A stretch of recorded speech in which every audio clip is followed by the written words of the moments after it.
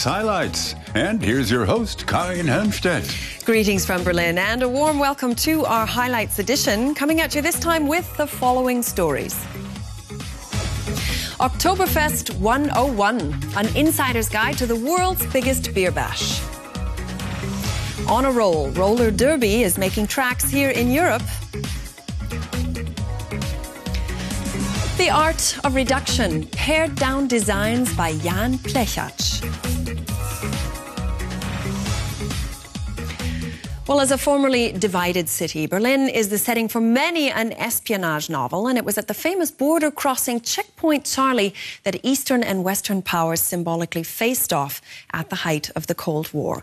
Well, millions of tourists flock there every year to learn more about the city's history, but with the Berlin Wall long gone, it looks quite different today than it once did.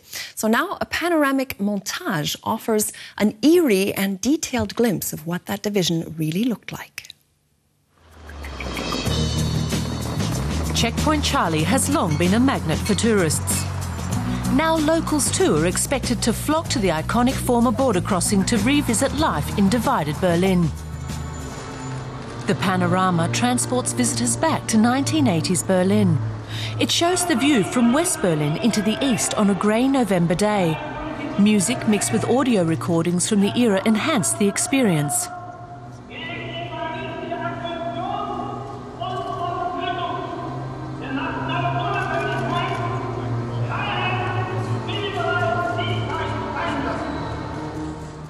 I've still got goosebumps. It would be impossible to imagine it. What I've just seen, I mean, I've seen the pictures on TV, but here you're in the middle of it, part of it. It's fascinating. It was very impressive. You really get a feel for the historical background. Yadigar Assisi, an artist with Persian roots, spent 3.5 years working on the panorama. We're 5 meters from the Berlin Wall, looking over it from the west to the east. We see people living next to this wall, but they don't appear to register that they're living next to the Berlin Wall. Assisi portrays day-to-day life on both sides of the wall.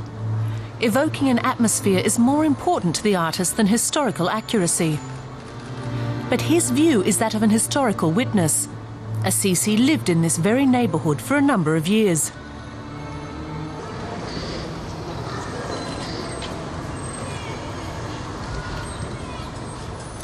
I experienced almost everything you see here. I didn't have to research it. My research was in my brain. The 57-year-old artist was born in Vienna and grew up in East Germany. In 1978, he was deported to West Berlin, where he lived close to the wall. The Iron Curtain was part of his neighbourhood. For the panorama, he reassembled this world on his computer using drawings and countless photos that he shot with actors.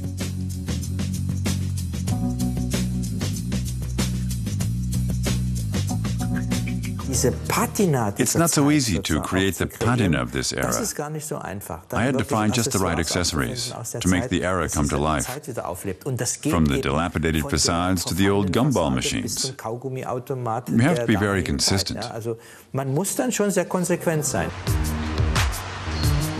15-metre-high and 60-metre-long panorama required the building of its very own rotunda and visitor tower. 20 rolls of fabric were printed and tacked together. It was a huge logistical and financial challenge. The problem with the panorama is that everything is huge and expensive. It's hard to believe that an individual artist can pull it off. But his perseverance has paid off. In 2003, his first gigantic panorama depicting Mount Everest was a huge success. His next nature panorama of the Amazon was even larger and more spectacular.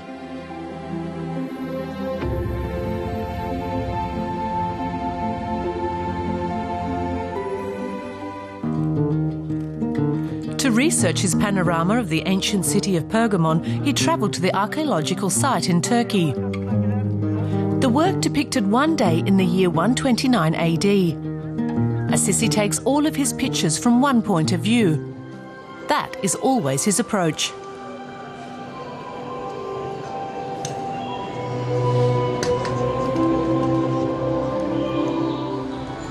His 360-degree works have long since become a lucrative business.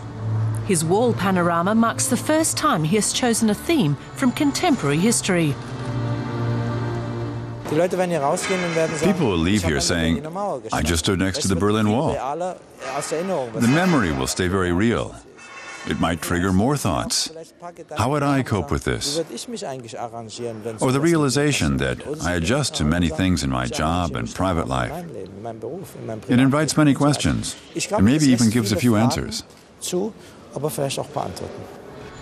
those who experienced the Berlin Wall, the panorama brings back memories. And those who didn't leave with a clear idea of what life was like in the shadow of the wall. Well, more light-hearted fare now as we head to Munich in southern Germany, where the one and only Oktoberfest is underway. A 16-day Bavarian beer festival that dates back to 1810. It attracts well over 6 million visitors every year, and as such, it's one of Germany's most famous events. Well, given those numbers, it can certainly be a daunting affair to visit, and so Moses Wolf has written an Oktoberfest handbook, and he gave us a handy list of tips.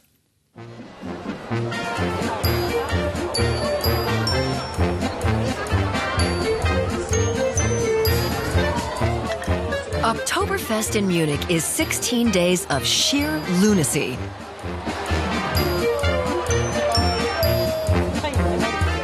At least that's the opinion of Moses Wolf, an actor who hails from Munich. He's attended the world's biggest beer festival for 35 years, which doubtlessly makes him something of an expert. In my view, Oktoberfest is 16 days of surrealism, as there's no other place on earth where people all feel the same thing at the same time.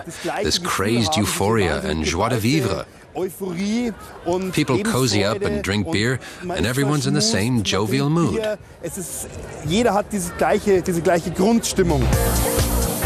And to ensure that visitors to Oktoberfest share in that mood, Moses passes on some tips. The most important one is to get dressed up in traditional Bavarian costume.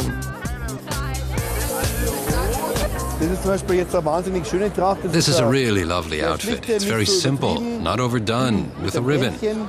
Some people put a little chain in here. She has a zipper, some have buttons. It's nice and simple. A lovely lady, a lovely outfit, and great accessories. That's all you need.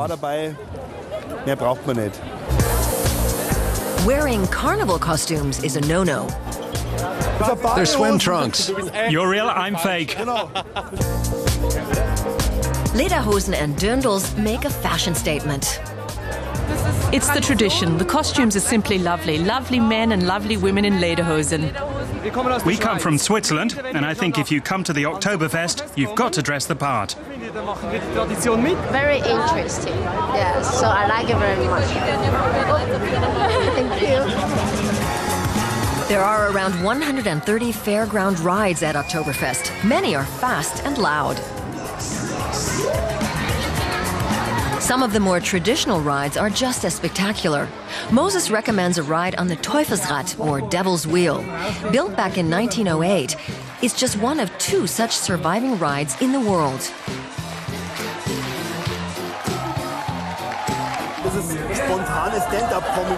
It's spontaneous stand-up comedy. It's very funny to watch, and it's also fun to ride on. It's everything you want from good entertainment. It's complete entertainment, a show in itself.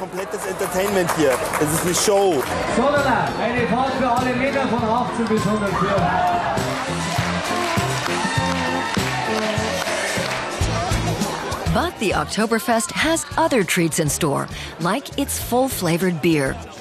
With an alcohol content of around 6%, it's stronger than typical German lager. So for anyone indulging in the beer fest, our expert has some advice. At the Oktoberfest, you should eat before you start drinking, to cope with the beer better. Thankfully, the Oktoberfest boasts the best food in the world. Classics like roast chicken work well. It's pleasantly fatty, which is good because you can tolerate more beer. Paired with a fresh pretzel, Now for the highlight of our tour, a visit to the Hacker beer tent, also known as Bavarian Heaven. Most of its 9,000 seats are already filled by noon. Moses Wolf turns on the charm, the best method he knows to get a table. Those who want guaranteed seating should reserve 6 months ahead.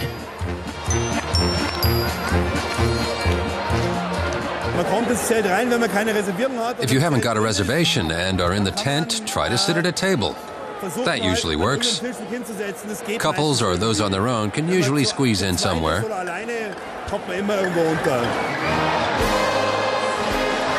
For the 7 million visitors expected to attend this year, we've saved the best for last. At the world's biggest beer festival, there's a steadfast rule. What happens at the Oktoberfest stays at the Oktoberfest.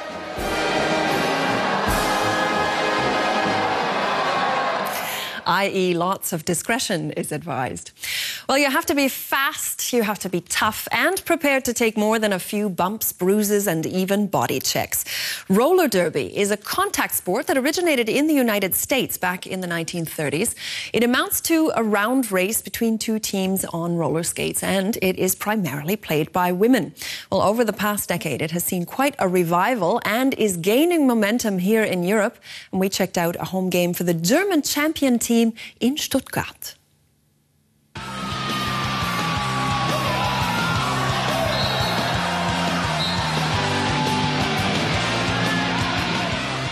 This is one of the most important games of the year for the Stuttgart Valley Roller Girls.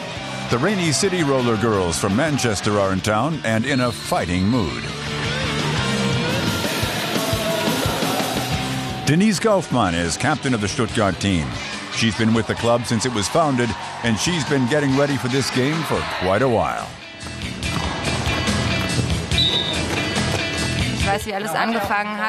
I know how it all got started, and I know how far we've come.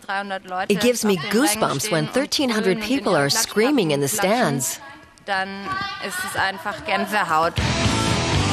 Roller derby is easy to understand. The two jammers who have a star on their helmets score points by overtaking the 4 opposing blockers. It's all very hectic, and 7 referees are on hand to check that everything is above board. There's offense and defense at the same time. It's a very fast game. It's not easy, but that's what makes it so exciting.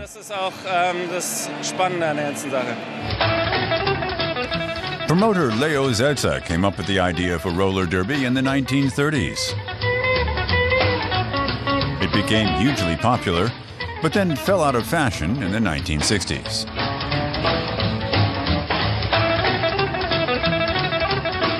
The sport made a comeback in 2000 and has been growing in popularity ever since. The first 2 European roller derby teams were formed in 2006 in London and Stuttgart. When 30-year-old Denise Kaufmann isn't on her roller skates, she's normally in front of a computer. She's a communication designer.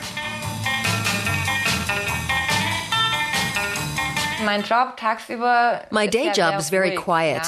I'm focused and work alone at my computer. I don't move very much, and there's nobody around but me. But at night, Denise is part of a team, and she enjoys the game's rough and tumble. You have to get used to the people wanting to get at your throat, which isn't usually part of daily life.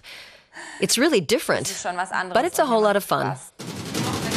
Roller derby is a contact sport. It can be dangerous because basically anything goes. Denise recently broke her thumb. We've had broken ankles, and that can get complicated. Broken ribs, fingers, and noses aren't too bad. They heal pretty quickly.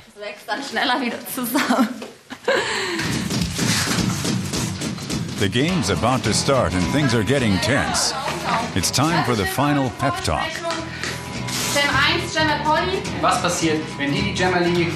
The team gets revved up and the show can go on the road. All the players have roller derby alter egos. Denise Kaufmann becomes Tease the Tiger. Tease the Tiger is more self-confident. and more aggressive. I'm not like that normally.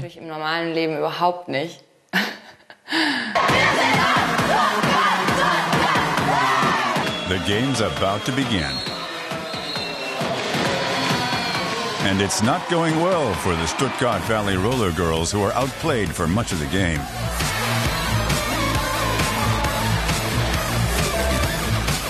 But they're not giving up. They fight hard until the very end.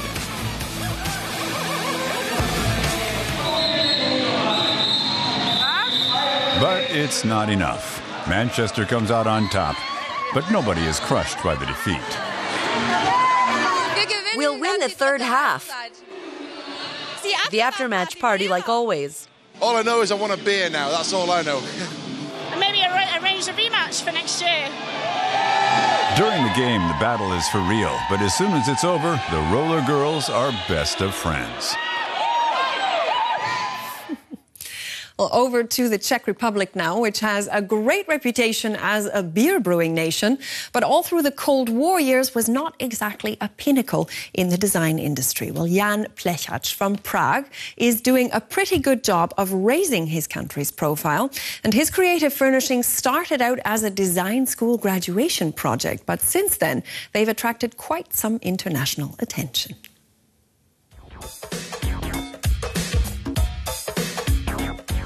These design objects consist of nothing but black metal wire. In a way, they're three-dimensional sketches of iconic chairs. In the middle of a room, they may look like a computer graphic, but they're actually designed to be sat on.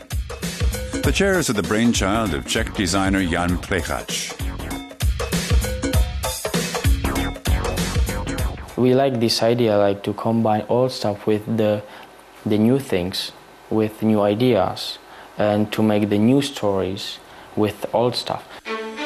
An 18th century Louis XVI chair served as the model for one of his wire designs, as did the early 20th century Kubus chair by Austrian designer Josef Hoffmann. Jan Plechacz's Icon series has picked up numerous design awards and was exhibited at the prestigious Milan Furniture Fair. For me, as a young designer, like what to say, it was great period for me, and of course I would like to continue with that, but you never know. At his studio in Prague, the designer is working on prototypes for a new series called Poles. These pieces also feature clear lines, but making them is new territory for Plechacz. My brain was like overcrowded just by wire, so I wanted to change the main material. So now we use the wood and the metal as well, and we have one set of furniture which would be just from the wood, from the timber. A long process of experimentation with materials and techniques precedes the finished product.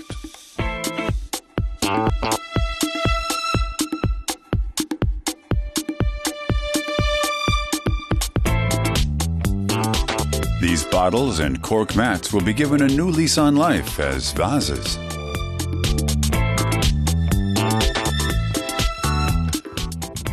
Plechacz devises his ideas and designs on the drafting table together with his design partner Henry Wielgus.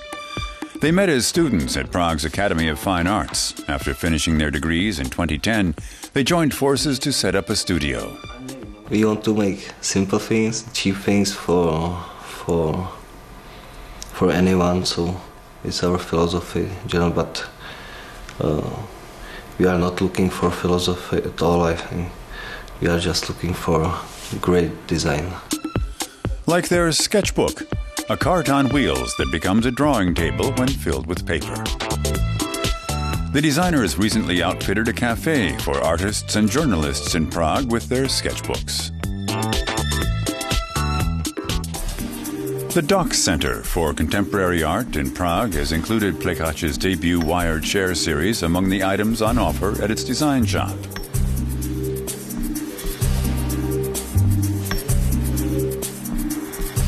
Most of the pieces for sale are by Czech designers. The shop aims to promote the work of a new generation of local talent.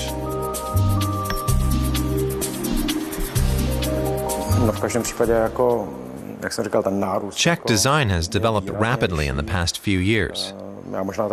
That's especially because interest in design has grown since famous international brands opened up shops here.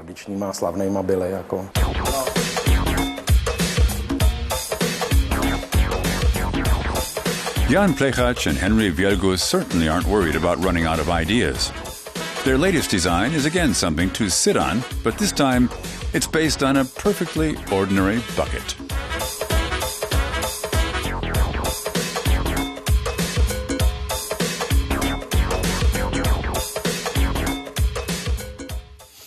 Well, as soon as they're spotted on celebrities like Rihanna, Gisele Bündchen, or even Heidi Klum, avant-garde fashion accessories quickly become a season must-have. Well, that is the way with sneaker wedges, which are like a sneaker or a running shoe high top with an internal heel.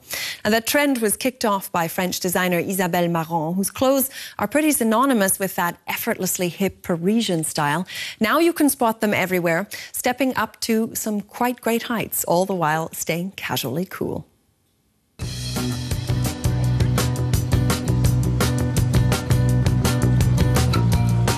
Wedge sneakers are everywhere. Look around any fashion-conscious European city and you'll see these sporty shoes with an integrated wedge heel. Sneaker-Wedges gab es in der Modegeschichte so noch nie. Sneaker wedges are something new in fashion history. Of course, sneakers in themselves have been fashionable in recent years, and wedge heels have been around before. But what's new is the combination of these two trends, a comfortable running shoe combined with a sexy wedge heel. The shoes can be had in almost any material imaginable, like this mix of suede and leather. They also come in the season's hottest colors, metallic shades. And red are in this fall.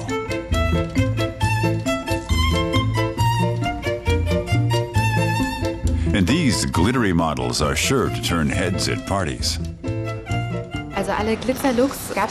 Glitter looks were really big in the 1980s. In the 1990s, hip-hop styles were cool.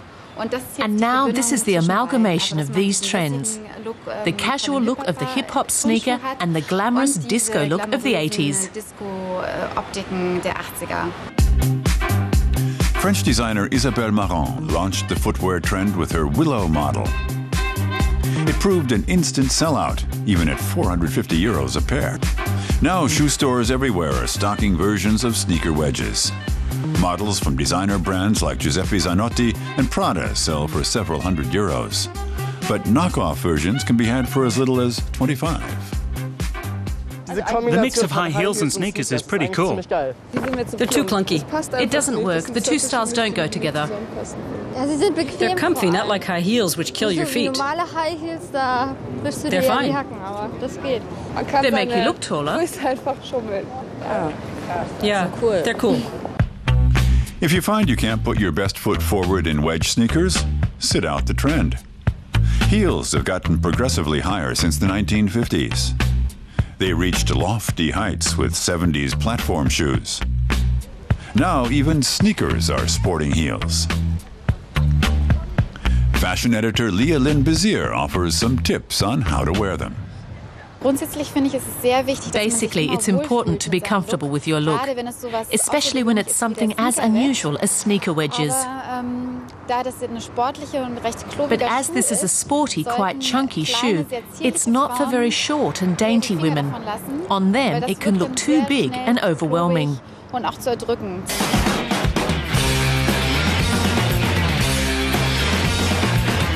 Wedge sneaker fans say you can wear them anytime, in your free time, at the office, or on special occasions. Even to parties.